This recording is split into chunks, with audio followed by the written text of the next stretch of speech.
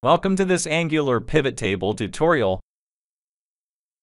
In this video, I will show you how to bind local and remote data to the Syncfusion Angular Pivot Table component.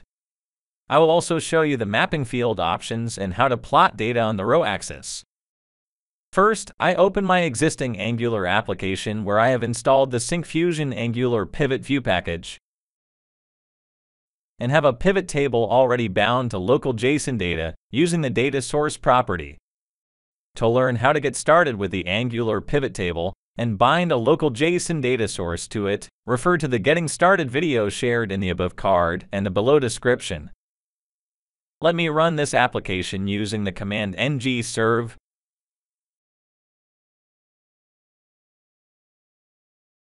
See here, the pivot table is rendered based on a JSON object. Let's see how to bind CSV data to the pivot table. I create a file, csvdata.ts, and define the data with the fields total revenue, total profit, total cost, country, etc. Then I import this data in the app component ts file. I need to convert this CSV data into a string array. So I define the getCSVData method.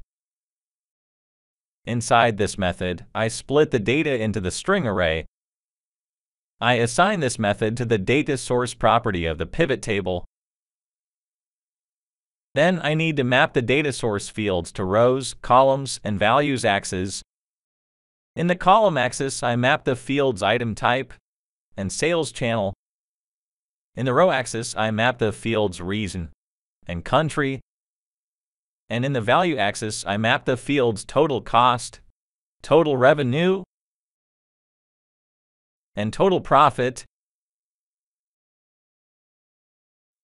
Then I specify the type of data source as CSV. See here, CSV data is loaded in the pivot table. Next, let's see how to bind remote JSON data. For that, I comment out the data source and type properties in the data source settings. I add the URL property and assign the remote JSON data link. Let's explore this remote JSON data, which includes fields like date, sector, energy type, etc. Then set the appropriate fields to the row, column, and value axes. The pivot table is rendered based on the remote JSON data. Like JSON data, I can also bind remote CSV data to the pivot table. I assign the remote CSV link to the URL property, which is CSV type, and set the type to CSV. Let's have a look at this remote CSV data. This data contains the fields region, country, item type, etc. I also assign the appropriate fields to the row, column, and value axes. See now that the remote CSV data is rendered. Next, I am going to use the Syncfusion Data Manager library to bind remote data. This acts as a gateway between the pivot table and the remote data source. I import the Data Manager from the Syncfusion EJ2 data package. Then I declare the data variable of type Data Manager class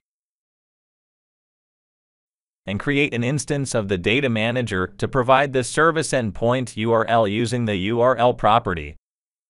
To the URL property, I assign the already available remote URL service. To make the server understand the request and process the response, I need to specify the adapter type. The Syncfusion Data Manager supports three types of adapters: OData adapter, OData v4 adapter, and Web API. You can learn more about the different adapter types at the UG link provided in the description below. The adapter is set to the Web API adapter because I utilized the existing remote URL service and assigned it to the URL property, and enable the cross-domain option. Let's have a look at this remote data. Here, this remote URL contains these fields, namely ship city, ship country, product name, and more. I map the field product name to the column axis. In the row axis, I map the fields ship country and ship city. In the value axis, I map the fields quantity and unit price. I remove the URL property, assign the data variable to the data source property, and comment the data source type property. Checking now, the pivot table is rendered with the remote data. Next, let's see how to customize the value type of the value axis. The Syncfusion Pivot Table supports 22 value types.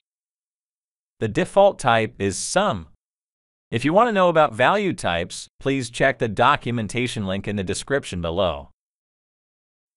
I set the type property to average like this. Look now, the average is displayed on the grand total for the quantity column.